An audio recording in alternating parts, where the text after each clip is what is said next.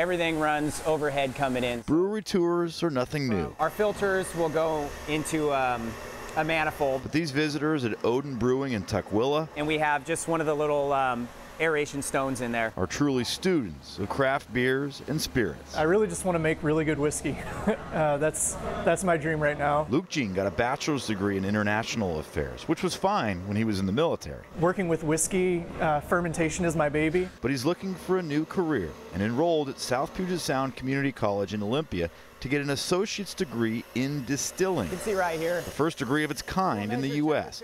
The college also offers a combined degree with craft brewing and cider making. This is not a degree for beer drinking. This is a degree for understanding the science, the business, how it fits with the larger beverage industry as well. Former brewer Frank Adeo heads up the brand new program that quickly maxed out at 30 students this fall. He says the growing craft beer and distillery industry, especially in Washington State, has increased the demand for quality. One of the best ways to make sure that you have a workforce that's able to do that is to make sure that they're formally trained in understanding how to detect any problems and how, more importantly, how to avoid those problems from happening altogether. Any other questions? Just like the subject matter, the course structure is not traditional.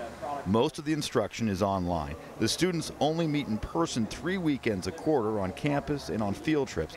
And the students say they're more into it than most classes. Because it was teaching me a trade, it's something that what I'm learning, I'm actually going to be using. Who said beer couldn't enhance the college experience?